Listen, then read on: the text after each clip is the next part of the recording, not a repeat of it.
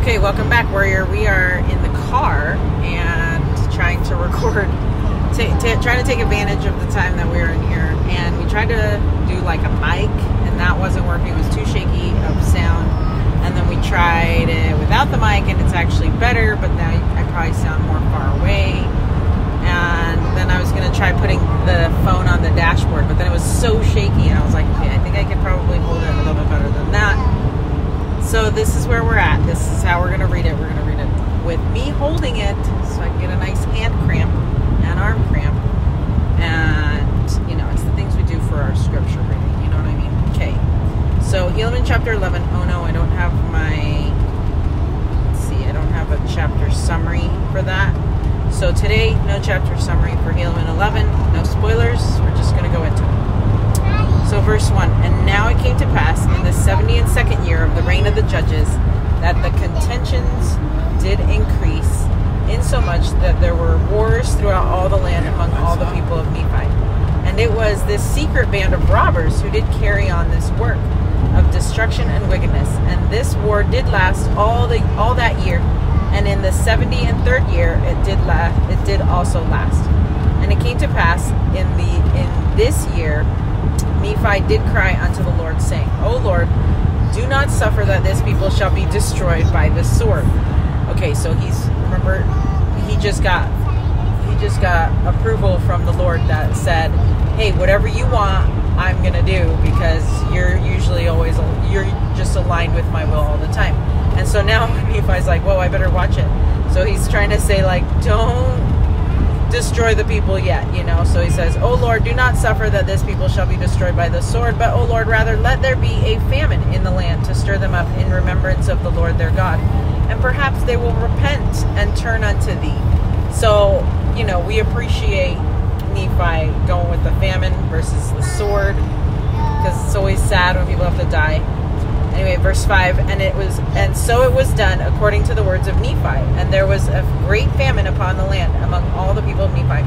And thus in the 74th year the famine did continue, and the work of destruction did cease by the sword, but became sore by famine. So it's like a different work of destruction, right? So I think that's a little bit better, a little bit more tolerable. Definitely something that would humble people in a way that would help, right? Okay, and then we have verse 6. And this work of destruction did also continue in the 75th year. For the earth was smitten that it was dry, and did not yield forth grain in the season of grain. And the whole earth was smitten, even among the Lamanites, as well as among the Nephites, so that they were smitten that they did perish by thousands in the more wicked parts of the land. Okay, so remember how I said that the sword might be better, or might not be good because of so much death? Well, it looks like they were getting people who were really dying. So, I mean, I guess it just needed to happen, right? And verse 7, and it came to pass that the people saw that they were about to perish by famine, and they began to remember the Lord their God. It's about time, right? I bet that's what the Lord says about us.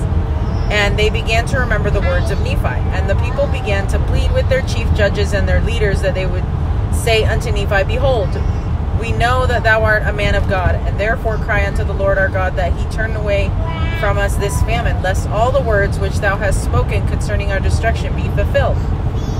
So now they want to say, now they finally admit that, oh, he is a prophet, and yeah, we should probably ask him to say prayers on our behalf so that we don't all die. So good job, people, wanting to now reach out to the prophet. So, verse 9, and it came to pass that the judges did say unto Nephi according to the words which had been desired. And it came to pass, okay, now I have to switch hands. And it came to pass that when Nephi saw that the people had repented and did humble themselves in sackcloth, he cried again unto the Lord, saying, O Lord, behold, this people repenteth, and they have swept away the band of Gadianton from amongst them, insomuch that they have become extinct, and they have concealed their secret plans in the earth. Now, O Lord, because of this their humility, wilt thou turn away thine anger, and let thine anger be appeased in the destruction of those wicked men, whom thou hast already destroyed. O Lord, wilt thou turn away thine anger, yea, thy fierce anger, and cause that this famine may cease in the land. O Lord, wilt thou hearken unto me, and cause that it may be done, according to my words, and send forth rain upon the face of the earth, that she may bring forth her fruit and her grain in the season of grain. O Lord, thou didst hearken unto my words when I said, let there be a famine, that the pestilence of the sword might cease, and I know that thou wilt, even at this time, hearken unto my words, for thou saidst that if this people repent, I will spare them. Yea, O Lord, and thou seest that they have repented because of the famine and the pestilence and destruction which has come unto them. And now, O Lord, wilt thou turn away thine anger and try again if they will serve thee? And if so, O Lord, thou canst bless them according to thy words which thou hast said. Okay, so I think this is really sweet, like the way Nephi is praying. Like, I don't believe that people really want people to die, and it seems like maybe even Nephi didn't realize there were going to be people dying, because you don't necessarily think of people dying when you think of a famine. Like, you think, no, there's going to be like a drought of water, and we'll just conserve water for like a few weeks and it'll be better, right? But then it seems like a lot of people died, and so he's like, wait, maybe now you can cease the famine, because all these people that were wicked, the Gadians and robbers, are all dead now. So is it cool? Like, it's fine, right? Like, we don't need to have more death. And so I think that's awesome that, like, maybe Nephi was like, oh, I didn't realize that people were going to die. And so he's like really pleading with the Lord to get that rain to come so that no more people have to die. And I think just from like the length of the prayer, like, and probably there were more words, who knows, right? Like, we don't know exactly what happened, but it just seems like that's what it was. Like, Nephi was like, oh, I didn't think the Lord was going to really make this famine last that long, that people are going to have to die. And then, so now he's like, really like, okay, but like, we can stop now, right? Is that okay? Like, if we stop?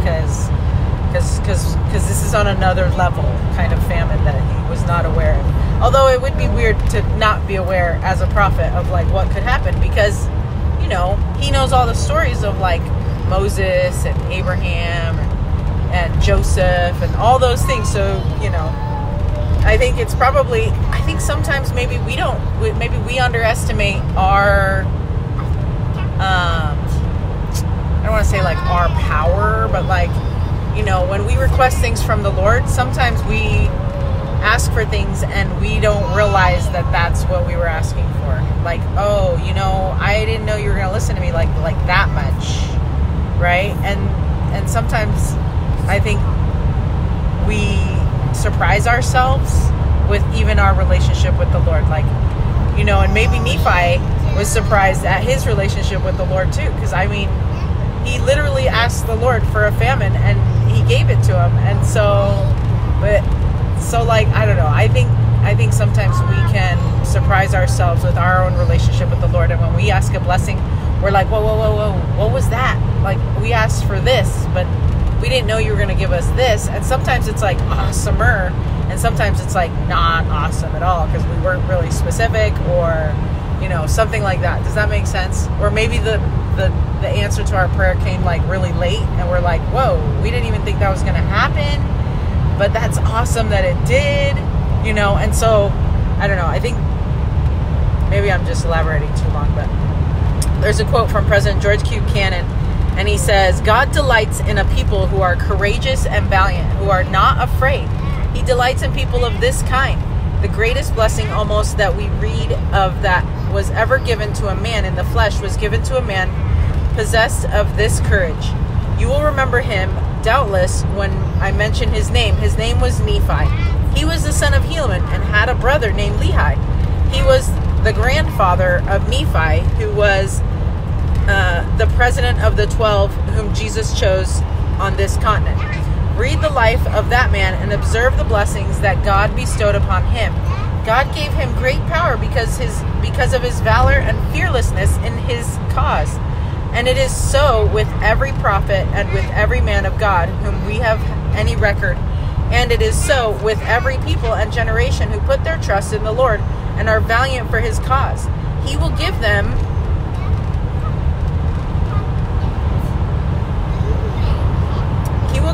great blessings and power, and he will bring them off victorious. He has done so in the past, he is doing so now, and he will do so in the future. And whenever you find a man or a people weakened and limber-backed, nervous, their hands shaking and their hearts trembling, you will find a people that have not very much of the strength and power of God with them. But when they are full of courage, zeal, and determination, God is with them. He strengthens them and gives them victory. He will do it every time with every individual. Oh man, that was good. End quote. Okay, so that was from the Journal of Discourses from President George Q. Cannon. Yep, and that's just like what I said, and he said it so much better. Okay, we're reading now verse 17. Okay, so we'll see what the Lord does here. It says, and it came to pass that in the 76th year, the Lord did turn away his anger from the people and cause that rain should fall upon the earth, insomuch that it did bring forth their fruit in the season of her fruit. And it came to pass that it did bring forth her grain in the season of her grain. And behold, the people did rejoice and glorify God, and the whole face of the land was filled with rejoicing. And they did no more seek to destroy Nephi, but they did esteem him as a great prophet and a man of God, having great power and authority given unto him from God. And so that's amazing that finally they're like, we asked the prophet to do something for us, and he did it, and it worked out for our good, right? And I think so. That's like they were just experimenting, right? They were experimenting upon the word that he was a prophet. And so what, they tested their faith, and it paid off, right? And that's all that the Lord wants from us, is to just test the words that he says, so that we can gain that experience and have that testimony strengthened with him. So now they're all like, yes, this is a prophet of God. Awesome. And behold, and we have Flora over here. Okay, so we have Flora over here. Can you see her? She's over there. Say hi. She wasn't saying anything until we started recording. Of course, that's how it works. Okay, so let's see, verse 19. And behold, Lehi his brother was not a whit behind him as to things pertaining to righteousness. And thus it did come to pass that the people of Nephi began to prosper again in the land, and began to build up their waste places, and began to multiply and spread, even until they did cover the whole face of the land, both on the northward and on the southward, from the sea west to the sea east. Okay, see how that happens? It's like when they are keeping the commandments of the Lord, they grow and they progress and they expand. Those are like awesome things that happen. But when they are not keeping the commandments, they regress, they isolate, they kill, they deplete, they wear out. And I don't know, that like we could kind of liken that to our lives. Like, when are we progressing, and when are we expanding, and when are we growing, versus when are we doing the opposite in our lives? Like, what can we change to like make that better? Okay, and then we have verse 21. Oh, and when the thing paused, I said that this muscle right here is burning. And I said, this is the selfie muscle, and this muscle hurts right now. And if I do it on this side, same. But we got to give this one a break. So if you see me like going like this, and I have a muscle right there, you'll know why. Okay, and it came to pass that the 76th year did end in peace, and the 77th year began in peace. And the church did spread throughout the face of all the land, and the more part of the people, both the Nephites and the Lamanites, did belong to the church, and they did have exceedingly great peace in the land, and thus ended the 77th year. So they're having really awesome times now. And also they had peace in the 70 and 8th year, save it were a few contentions concerning the points of doctrine. Why does it always come down to that, which had been laid down by the prophets. Why is that? Why do we always have to have issues with doctrine, Okay, verse 23. And in the 70 and 9th year there began to be much strife, but it came to pass that Nephi and Lehi and many of their brethren who knew concerning the true points of doctrine, having many revelations daily, therefore they did preach unto the people, insomuch that they did put an end to their strife in that same year. Bless you. Okay, so points of doctrine. There's a quote here from President Henry B. Eyring. He says, now if... Bless you. Okay, he says this. Now, if you and I were visiting alone, I wish we could be, where you felt free to ask whatever you wanted to ask. I can imagine you're saying something like this. Oh, Brother Eyring, I've felt some of the things you have described. Bless you. The Holy Ghost has touched my heart and mind from time to time, but I will need it consistently if I'm not to be overcome or deceived. Is that possible? Is it possible? And if it is, what will it take to receive that blessing? Do you want me to open them? Did you get it? No. Here. We gotta open the garage. Oh wait, now I can't tell if I'm... It's one of those weird garages. Or maybe it's just one of those weird garage door openers. Put a new battery in it, I guess, again. The thing never opens. It's fine. Do you ever do that? Oh, I got it. Where you put it between your chin. Like, what is that? What is that? Like, why does it work when I put it on my chin? Okay, we're totally in the middle of a quote. Hold on, where was I? Oh, okay.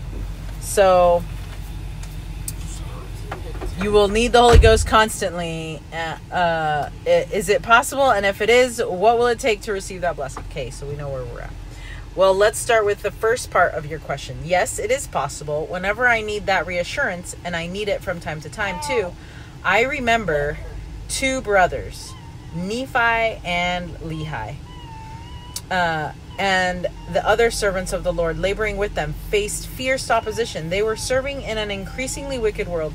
They had to deal with terrible deceptions. So I take courage, and so can you, from the words in this one verse of Helaman. The reassurance is tucked into the account of all that happened in an entire year, almost as if to the writer it was not surprising. Listen. Okay, so here we go. It says, and in the 70 and 9th year there began to be much strife, but it came to pass that Nephi and Lehi and many of their brethren who knew concerning the true points of doctrine, having many revelations daily, therefore did preach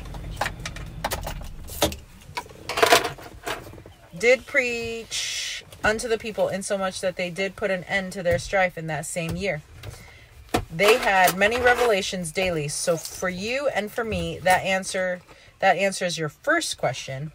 Yes, it is possible to have the companionship of the Holy Ghost sufficiently to have many revelations daily.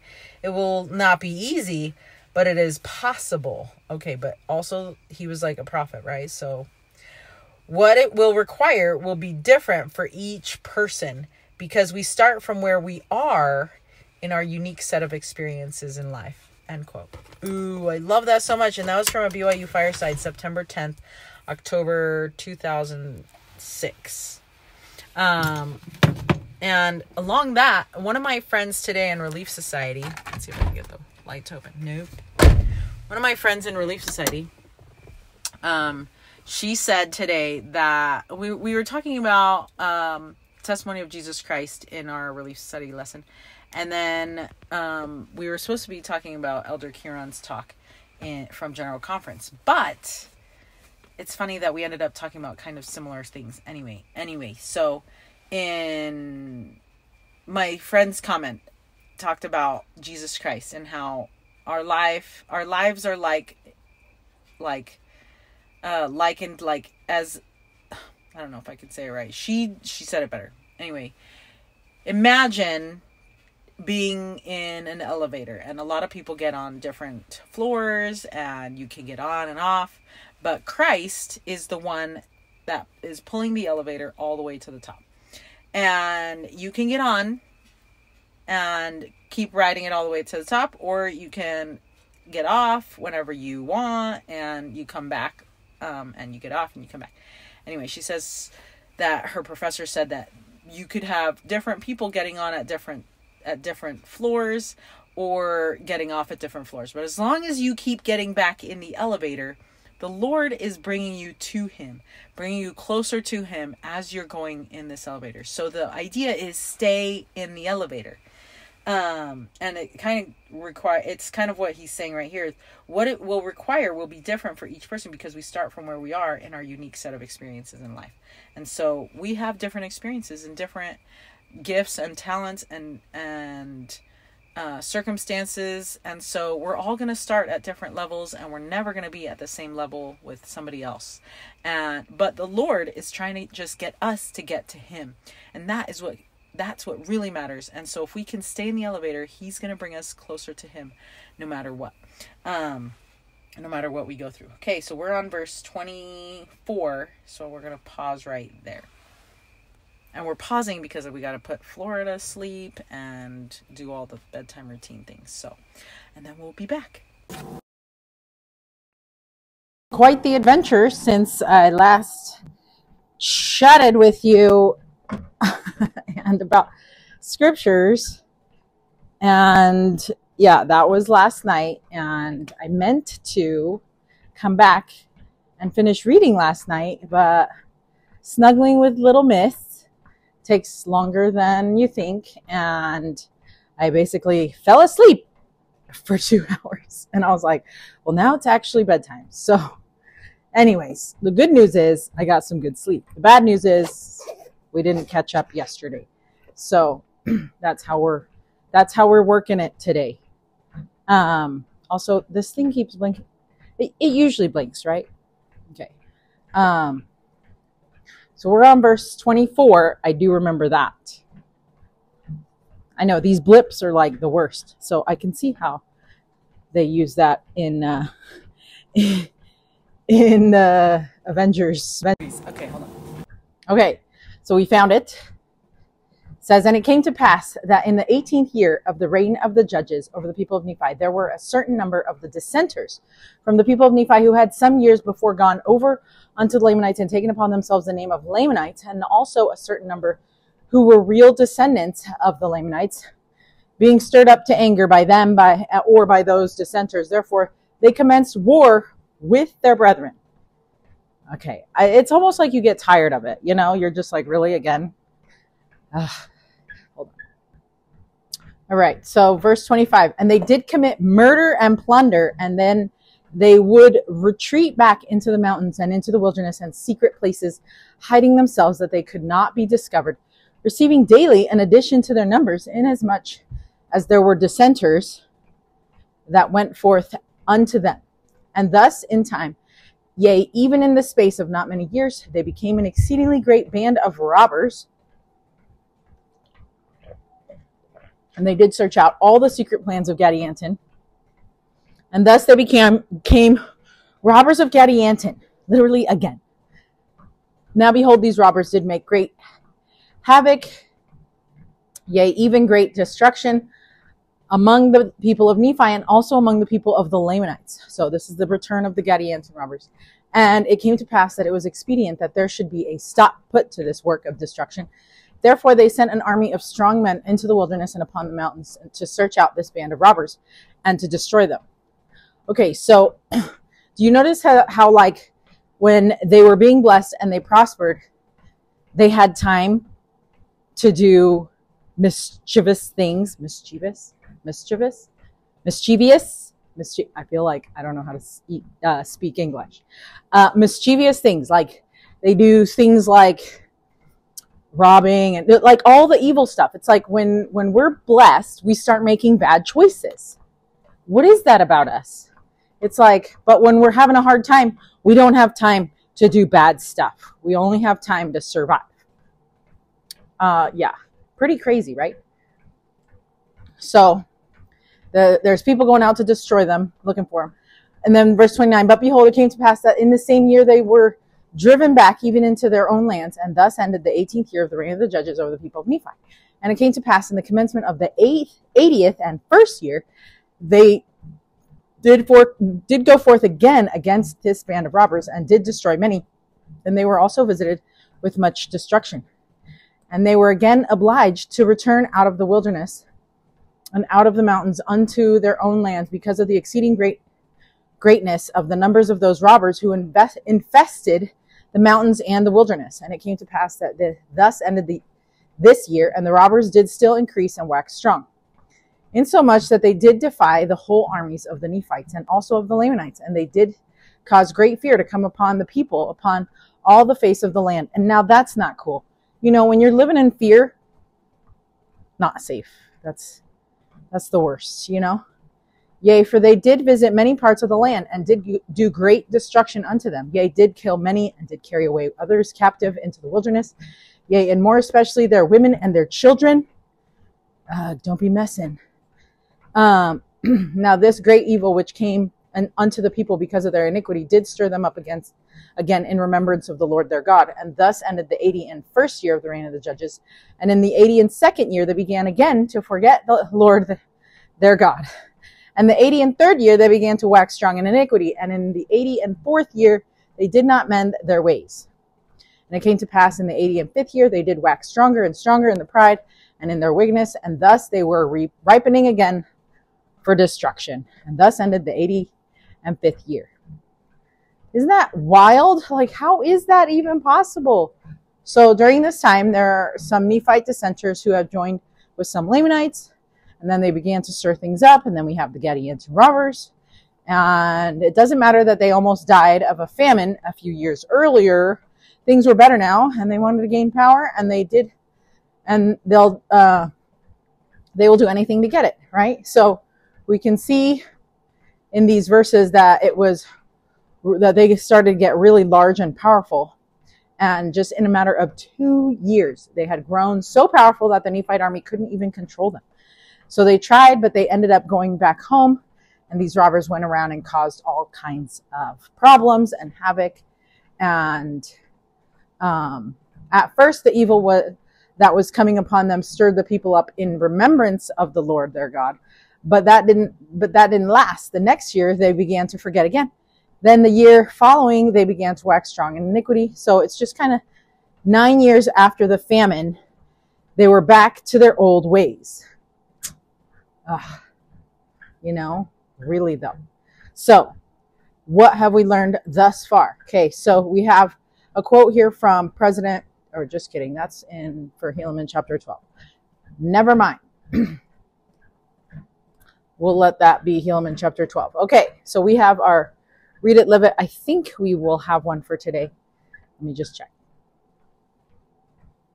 Okay, we have one. Here's the Read It, Live It. I don't even know if you can see it at all. Okay, but it says, Nephi could have sought revenge against the multitude who tried to throw him in prison. Oh yeah, remember that? But instead, he begs God to try again, and he knows the character of God. So, yeah, that's pretty awesome.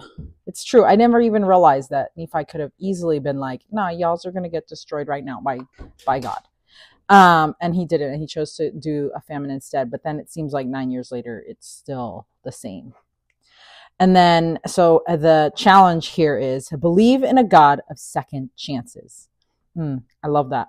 I wonder what's going to happen now, though, because they got their second chance and then they wasted it.